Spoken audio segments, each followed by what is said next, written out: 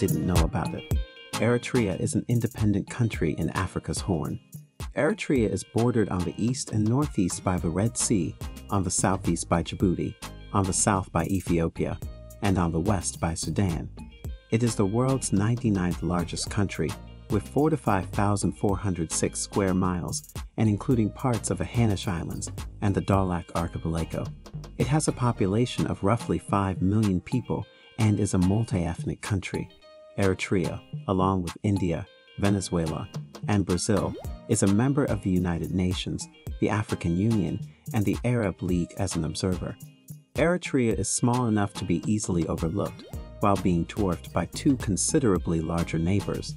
Despite its tremendous tourism potential, the country is already near the bottom of tourist arrivals in Africa and makes little attempt to attract new visitors. Those who are aware of what Eritrea has to offer are frequently deterred from going since organized trips remain out of reach for most budgets, and Eritrea's hotels consistently fail to match international standards. It also doesn't help that, despite obvious changes in recent years, Eritrea's visa procedure remains opaque, unpredictable, and inconvenient. Here are some interesting facts about Eritrea. Please subscribe to Africa Reloaded as we begin the countdown.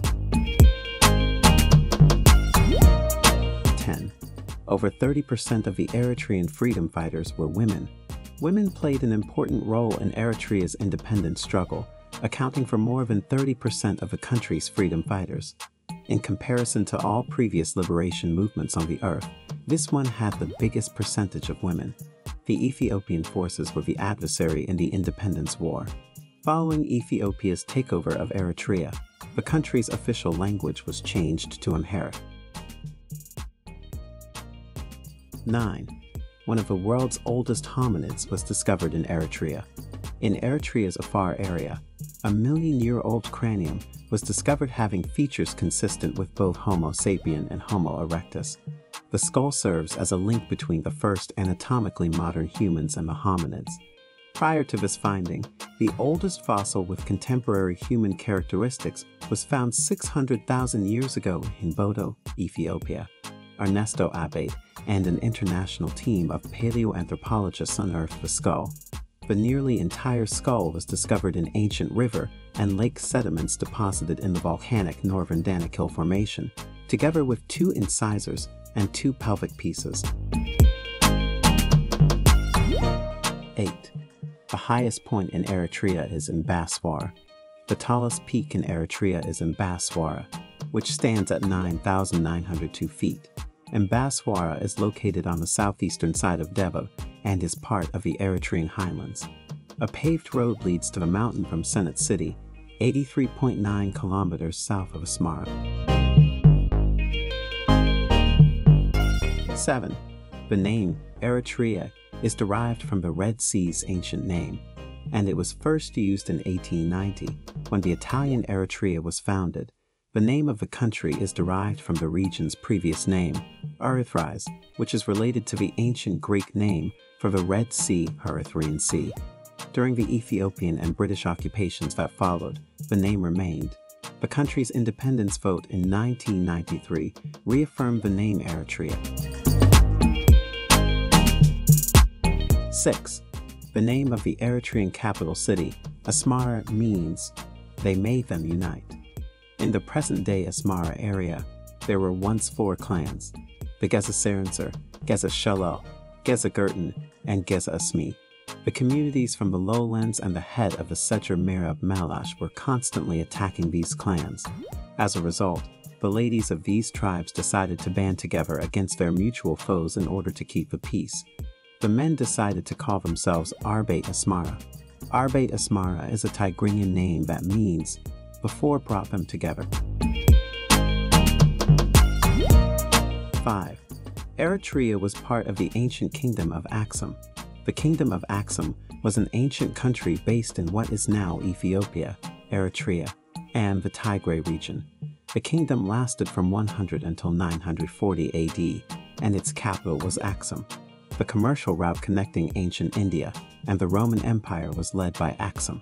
The Queen of Sheba is said to have lived at Axum, and the Ark of the Covenant is said to have been buried there.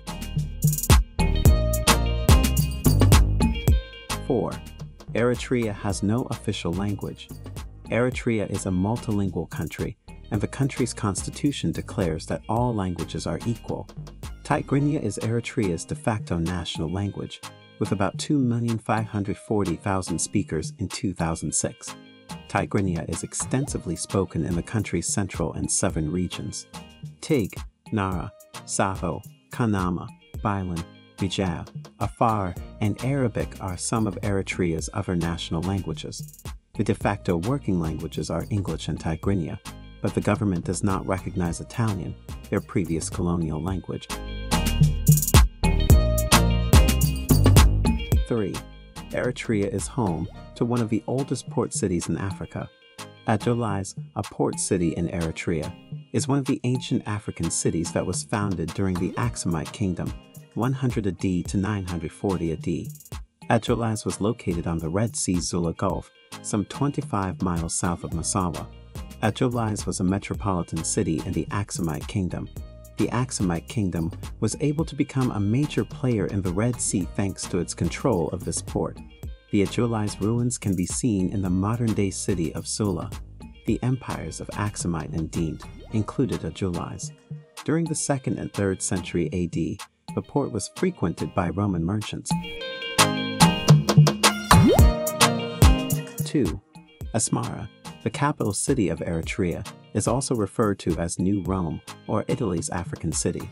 Asmara is known as New Rome since Italian architecture can be found in many of the city's older structures.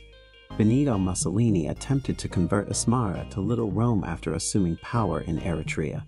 As a result, he constructed a number of enormous structures featuring excellent Italian architecture. Because Eritrea was occupied by the Italians for such a long time, the city has a particular Italian flavor. Over 400 structures, including the cinema capital, Karen Casa del Fascio, Orthodox Cathedral, and the Villa in December, reflect an Italian architectural style. Some stores, such as Ferramenta, Pasticceria Moderna, and Bar Vittoria, continue to employ Italian names. 1. Eritrea has never held a presidential or national election since independence. Eritrea is a one-party state that declared independence from Ethiopia in 1993. Since 2004, Eritrea has not hosted regional or municipal elections, while national and presidential elections have not been held since 1993. Since 1993, Eritrea has only had one president. President Afwerki Isaias has long been critical of Western-style democracy. In an interview with Al Jazeera in 2008, the president indicated that his country will wait nearly 4 decades before conducting an election. The National Assembly's 75 members were elected in 1993, while the others were appointed. Visiting Eritrea can be both exciting and frightening, depending on what you want to do and when you visit. If you plan to remain in Eritrea for an extended period of time, be prepared for the country's cultural peculiarities and strict legal systems. If you enjoyed this journey, please like, share, and subscribe to Africa Reloaded for more updates.